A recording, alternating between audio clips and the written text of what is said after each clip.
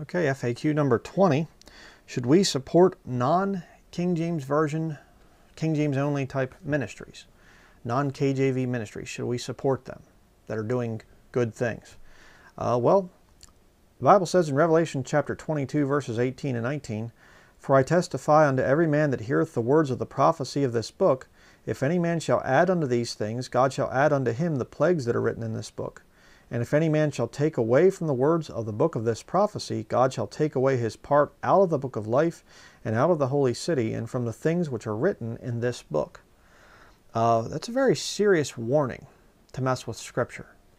And you see these new versions, they're changing the Word of God. They are adding to and subtracting from knowingly.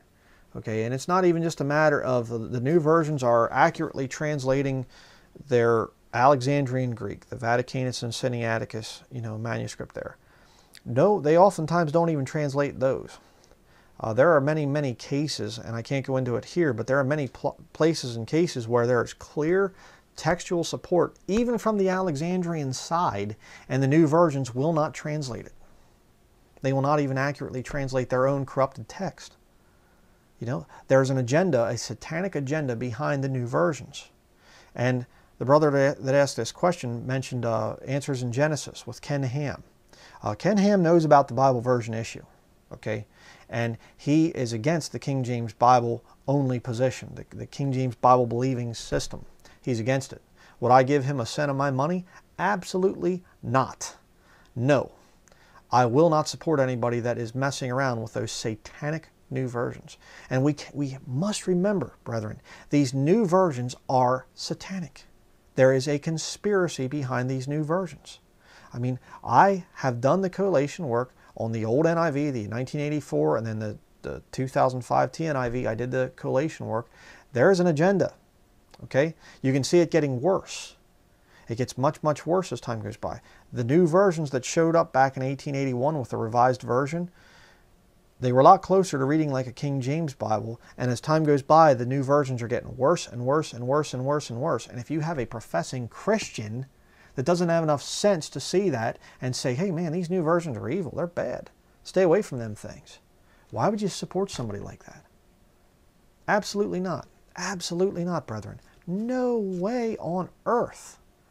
I don't want to be anywhere near, this somebody that's using one of these new versions. I mean, I'll have sympathy, somebody who's just brand new saved and they get messed up and they're quoting out of an NIV or something like that. But let me tell you something. If the Holy Spirit's there, it's going to be a time there, maybe a little bit of time, but they're going to get to the King James Bible eventually. If you have somebody that's, well, yeah, I don't really like the King James though, and I want to use my new versions. Those new versions have a satanic spirit in them. Okay, I experienced it. It felt the same as reading witchcraft books and stuff like that when I was reading these new versions. I mean, hey, 25 years of my life, I used a new version. Over half of my life, I was using new versions. Okay, New American Standard Version for the first 10 years. After that, NIV for 15 years.